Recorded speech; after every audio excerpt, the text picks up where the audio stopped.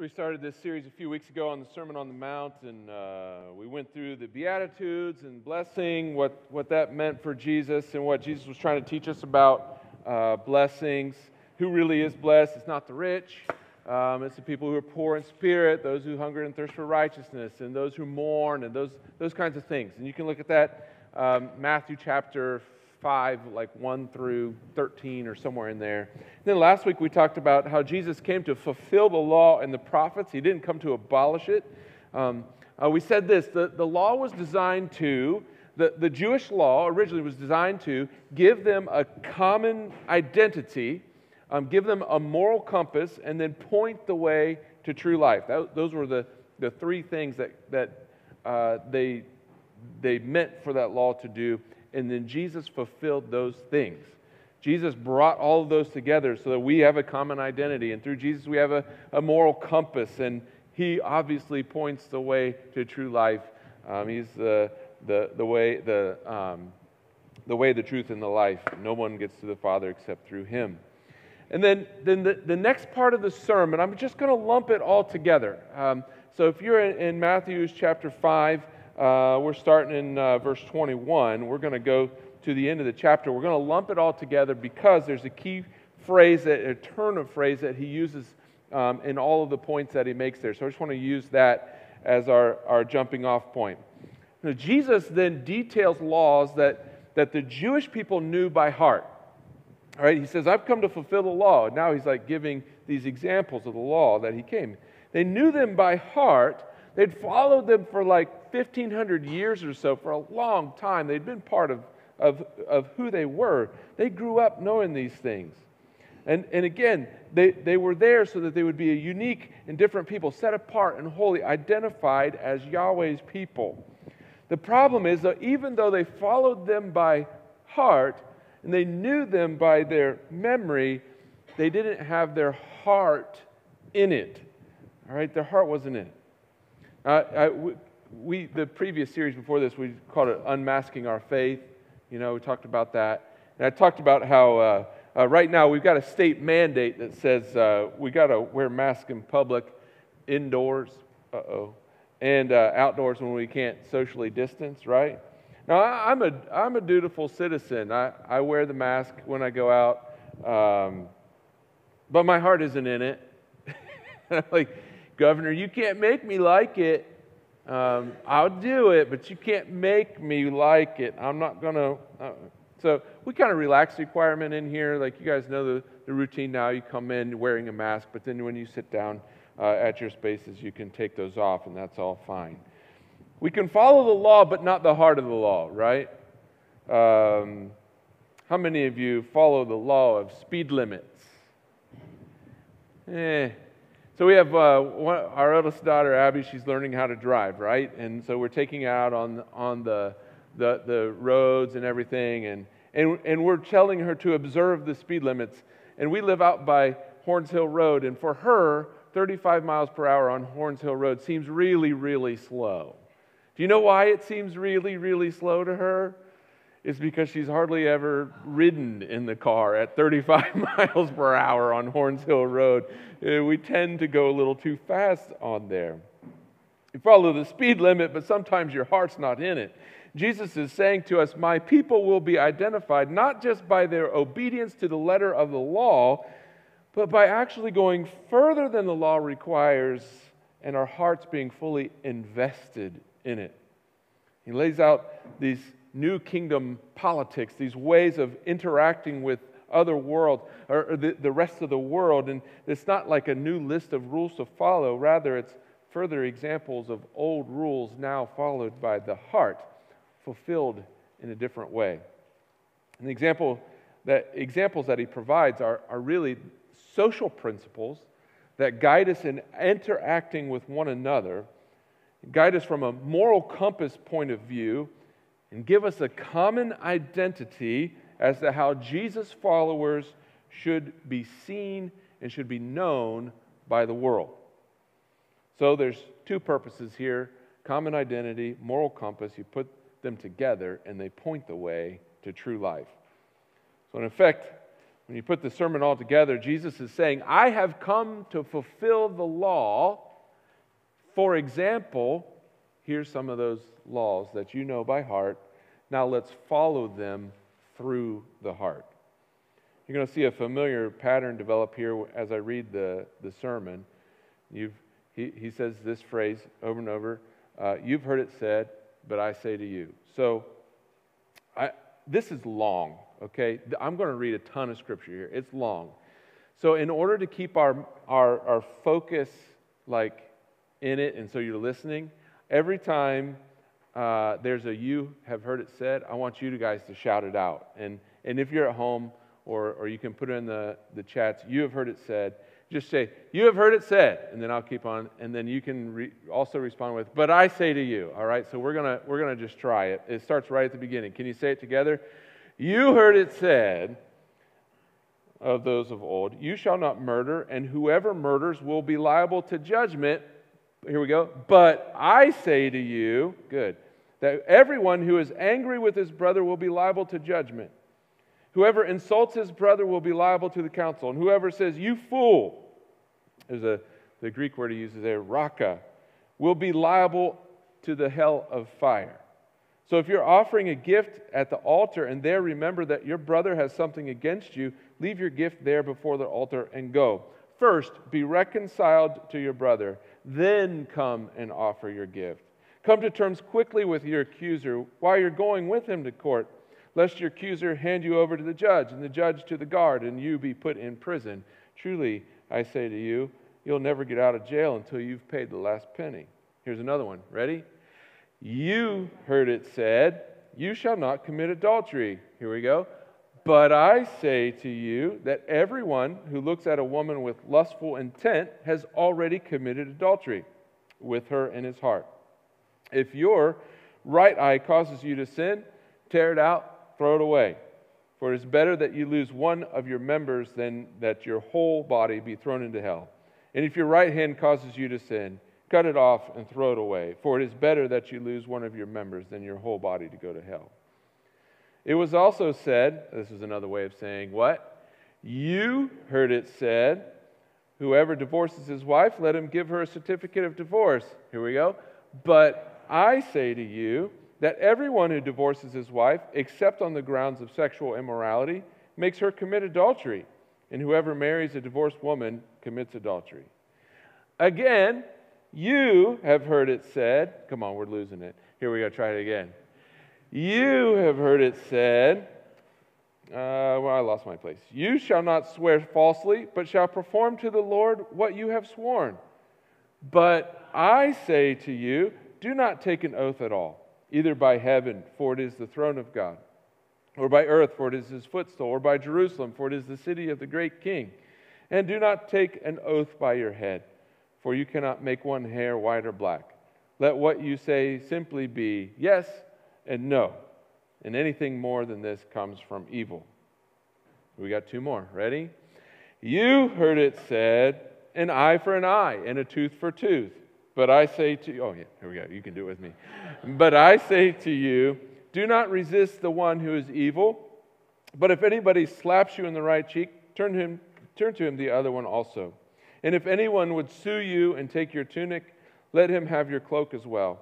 And if anyone forces you to go 1 mile, go with him 2 miles.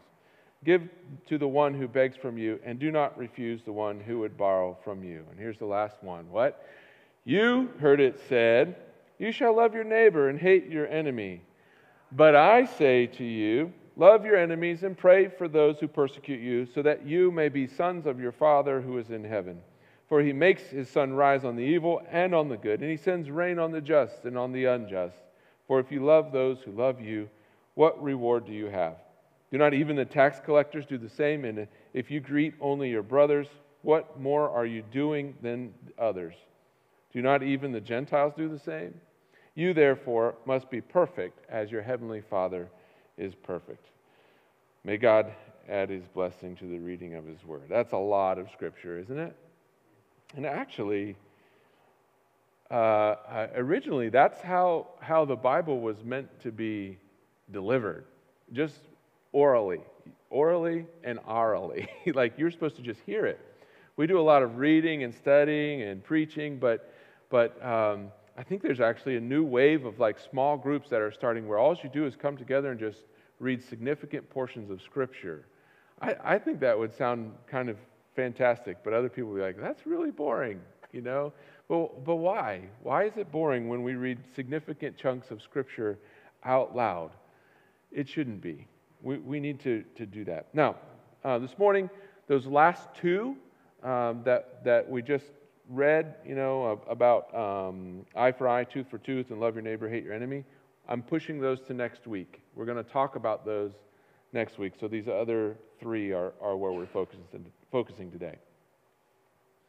One fulfills the law by living out the heart principle behind the law. That's the nutshell version of what Jesus is trying to get at here. One fulfills the law by living out the heart principle behind the law. Jesus is saying to us, it's not good enough to just not murder people. Right? Isn't that kind of like, but I'm good, I haven't murdered anybody. Like, that's not quite good enough. And that's probably the case for most of us, yeah?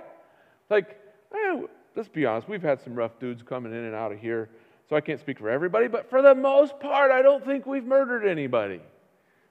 That's right. Okay, nobody's raising their hand. Okay, we haven't murdered anybody. In the first century Jewish culture, that would check the box. We're good. We're righteous. I didn't murder anybody. But God meant so much more for humanity than simply not murdering each other.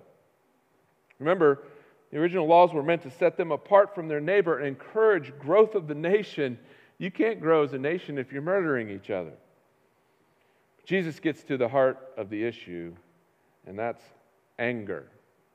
Murder will bring judgment, but anger can bring judgment as well, according to Jesus. Guess what else?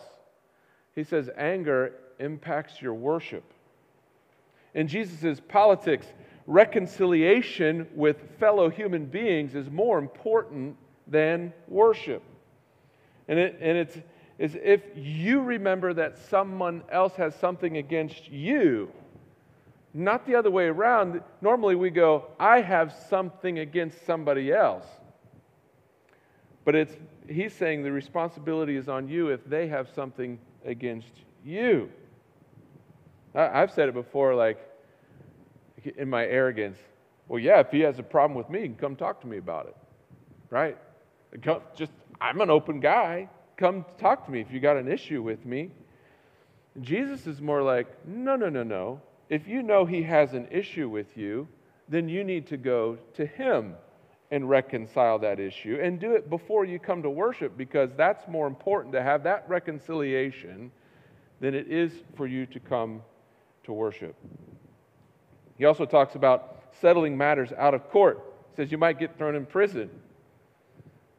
I think we can kind of turn it a little bit and say, if you don't settle your anger, then you're imprisoned by your anger. It imprisons you. So Jesus fulfills the law, but the issue isn't usually murder.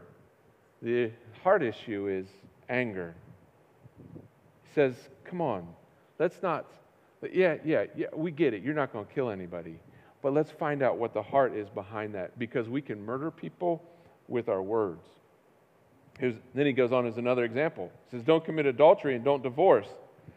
That one might hit a little closer to home, because our culture has, divorce and adultery happens a lot in our culture. And we might say, I haven't murdered anybody, but there's a lot of divorced people around. But thankfully there's grace. Now this one in particular is a pro-woman stance that Jesus is giving here. He's talking to men in particular because men have power in this situation. They were the only ones that had power to divorce. They were the ones that were in power for adultery. And people were following the letter of the law. We can get into all the history stuff, but that's actually boring. They were doing everything up to adultery, not quite crossing the line. And then they were giving their wives written certificates of divorce. They were following the letter of the law exactly as it was intended. But we would call those loopholes today. It's a loophole to understand how that divorce certificate thing worked. And loopholes keep you legal, but it's just kind of skating by on the edge of that. Recently, there was an article came out. I think the New York Times released President Trump's tax returns. Remember that? There's been so much news cycle since then, but that was out there. And besides it being a well-timed political ploy by a left-leaning newspaper, during an election season, they knew what they were doing, by the way. But they say he took advantage of what? Loopholes. Loopholes to not pay a whole bunch of taxes. Essentially, that's it, right? Bad news for those who are trying to get him, that's not a loophole. That's called law. He followed the law. The problem is, what people don't like about that, is that it skirts the intent, the heart behind the law, that we would all pay our fair share in taxes with everybody else. That's the part that gets everybody bent out of shape. It didn't follow the intent or the heart behind the law. There was loopholes. And so Jesus gets to the point of this law behind all of this. Yeah, you're following the letter of the law, but there's all these loopholes there. He says, let's get behind that. And this is one of the only times that Jesus talks about human sexuality. He takes it to the heart behind there, and he calls it lust. Lust. He's like, man, let's stop it at lust, and then adultery doesn't happen. Because if you have lust in your heart, you've already done the deed anyway. We use this verse a lot back in my youth ministry days, with those lusty teenage boys, like, hey guys, let's calm it down here. And Jesus uses hyperbole to make his point. Pluck out your eye, cut off your hand. Now, he wasn't serious about that, thankfully, or there'd be a lot of people with no eyes and no hands, Women, it works for you too. But again, he's talking specifically to men because of their position of power. So Jesus turns this idea of you're skating by on all these things that happen, all these laws that you are technically following, turns this upside down. He says, you heard it said, don't commit adultery, but I'm telling you to stop way before that. Stop long before it comes to that, at the point of lust. And folks, for us these days, with the internet and all the different things, that means pornography, steamy books, movies, magazines, thoughts, side hugs, a windy day, whatever it is that makes lust awaken in you, that's where it needs to stop.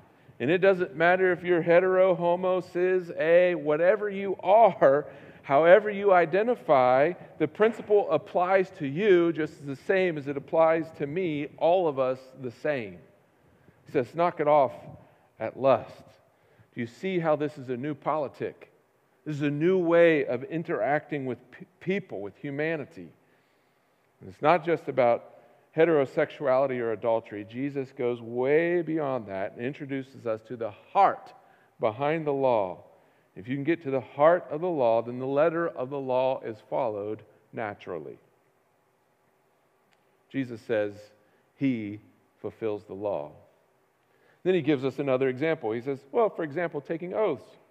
I'll read that one again. Again, you've heard it said of the days of old, you shall not swear falsely, but shall perform to the Lord what you have sworn.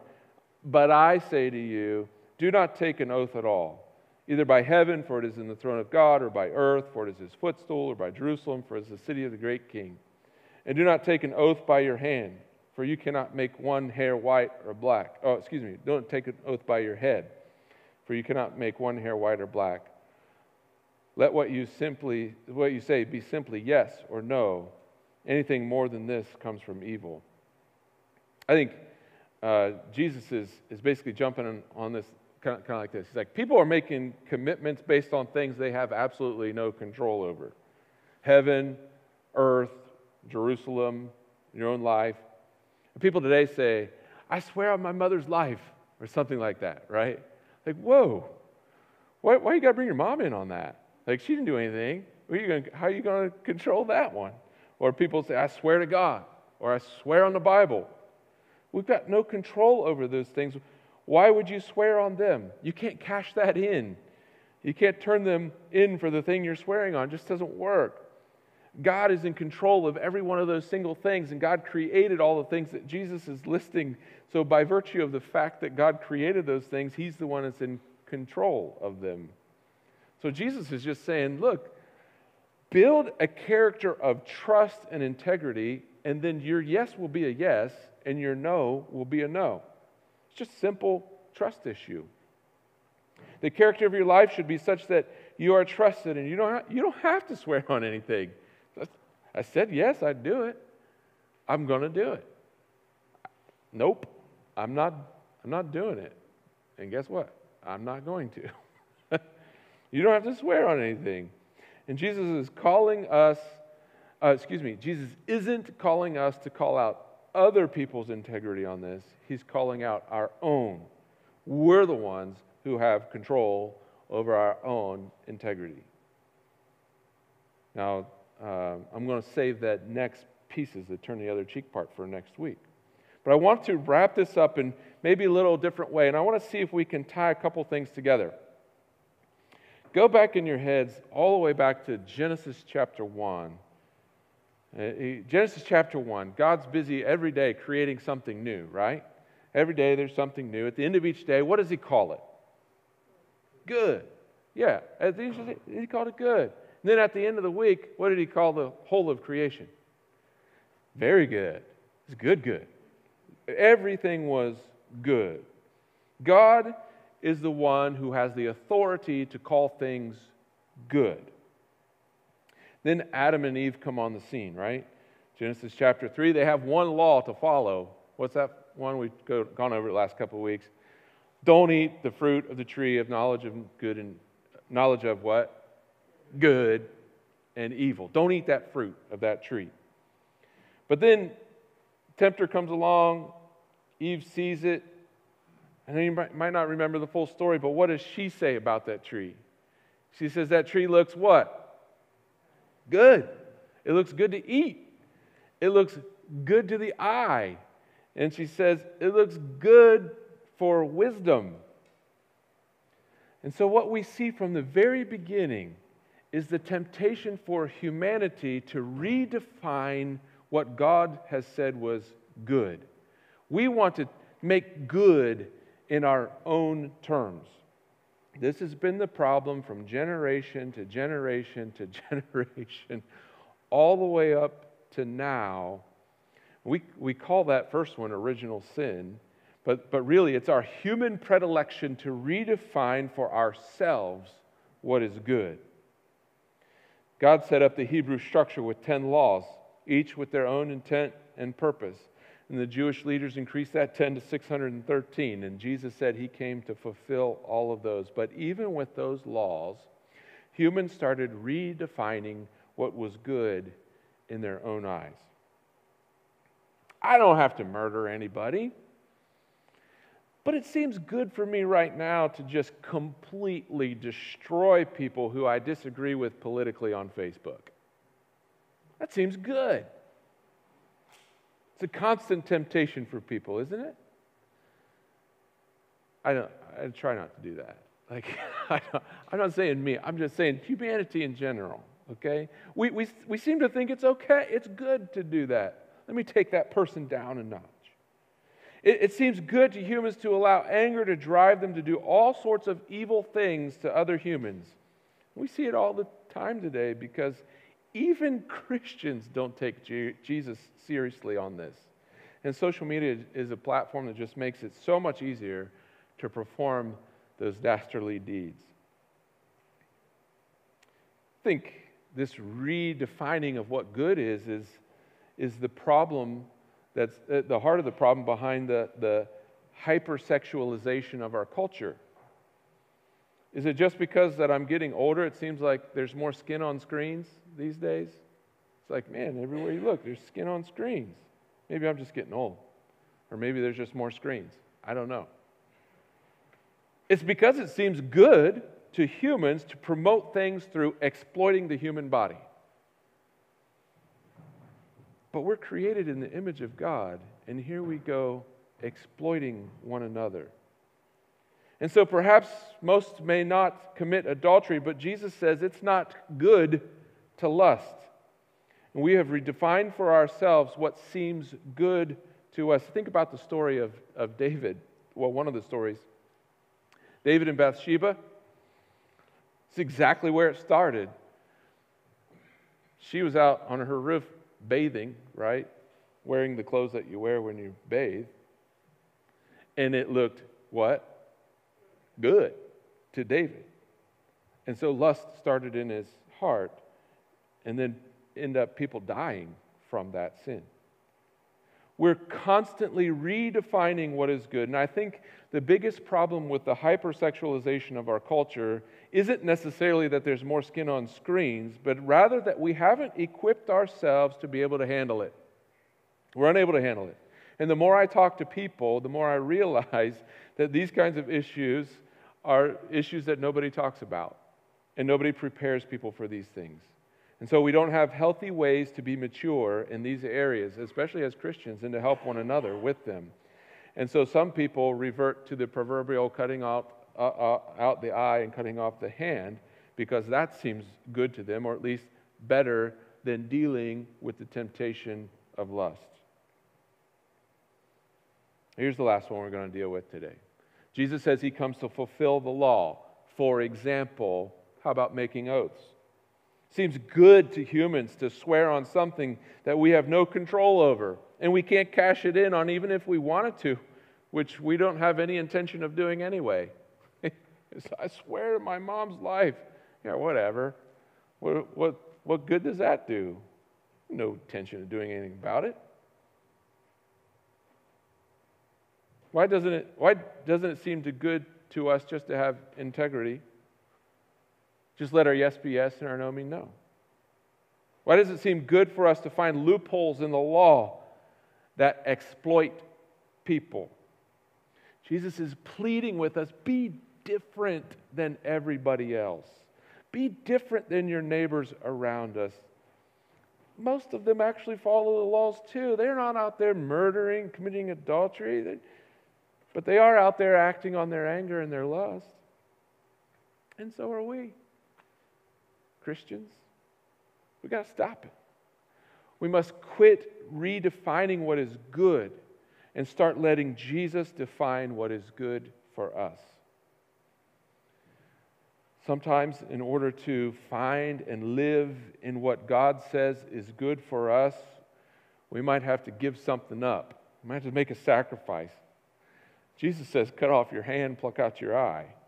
But he wasn't talking literally. He meant cut out the things that you think are good, but God says that's not good. He isn't meaning even to necessarily cut out temptations, but prune from your life the things that you falsely think are good, but are rather making you just like your neighbors around you in the world. They're keeping you from being holy like Jesus. And so these three things, and the two we're going to talk about next week, are social principles of Jesus, and they're not limited to these things. These are just examples that Jesus provides in his sermon. These are ways that we encounter others with Jesus in mind, being defined by what God says is good, and not looking for loopholes to exploit our fellow human beings. So I ask you, in our hyper-sexualized climate that we live in, how would not exploiting your fellow humans make an impact on you and those around you? In our politically charged climate, how does this look in your world where we can apply the principles of Jesus about anger and not destroying one another with our words? How much easier would life be if people just trusted you every time you said something? They knew that you would come through with what you said you would do. It takes time to build up that kind of trust. That's a whole other sermon. But how would that be different in your world? Because in Jesus' politic, his way of interacting with the world, he turns everything upside down. And if we were to live this out in the real world, it could turn our world upside down too. Next week, we're going to talk about those principles that are even more scandalous. Turn the other cheek. Oh man, that's going to be a tough one. Turn the other cheek. These days, turn the other cheek? I don't think so, Jesus. Listen to the words that Jesus might have for you today. How might you change your home, change your neighborhood, your school, or your work if you applied Jesus' social principles into your life? Let us pray.